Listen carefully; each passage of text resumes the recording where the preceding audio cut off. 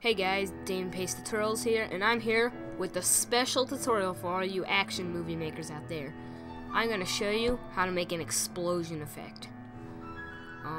So let's begin. I'm using Action Essentials 2, they got good explosions. You can probably find other good explosion packs out there, but all you really need is your footage and the explosion. So let's drag these on, but before you drag this on, you want to add a new video track, then drag that on top. And then you can just move this. You can switch these by grabbing the track and moving it under until the black line is under the audio tracks, and now you have the track layout looking like that. Do not mind about the audio track, we could probably delete that. Yeah. So there, that's what the tracks look like. So together, you get this. But oh no, the explosion is in the way. What do we do? Compositing mode, I'm sorry, and then click add. It makes it a little bit see-through, but the other settings are not as good. Now, so it doesn't lag as much, I'm gonna have to set this to half quality, so on draft. I'm gonna have to set it to quarter quality. I know it's very pixelated, but it's the best we can get. First off, you wanna, if you're gonna make it shaky, you want to place the explosion right before the camera moves. I added that a little bit for realism, maybe went a little bit overboard, but who cares. So now when we watch it, it blows up right there.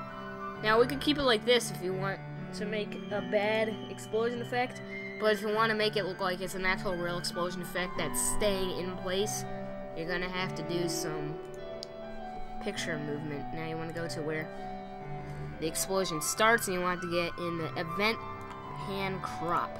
Now you want to keep moving next frame until the explosion happens, and you choose a location of where you want the explosion to be, and you want to move each frame where the explosion would be.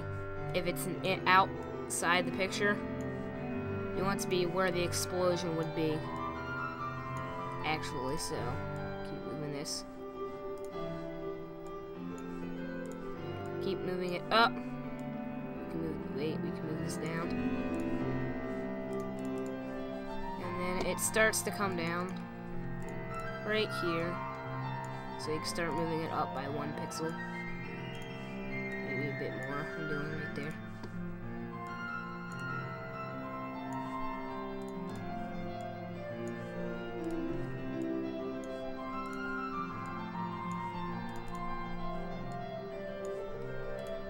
But this is what you do. You basically just do frame by frame movement. And as you can see, there's lots of frames down there. Uh-oh. And I'm going to try not to move it by rotating it. And now we're starting to come down a bit. Now remember where your location was. My location for the explosion was right there. So you still want to keep it there.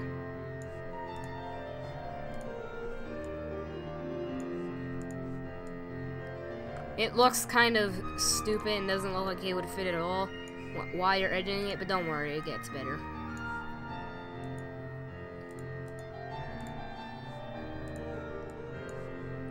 Depending on how long the clip is, it'll take a while, so I'll probably just speed up the clip right here. And there we have it. We have the fire effect, so let's watch it.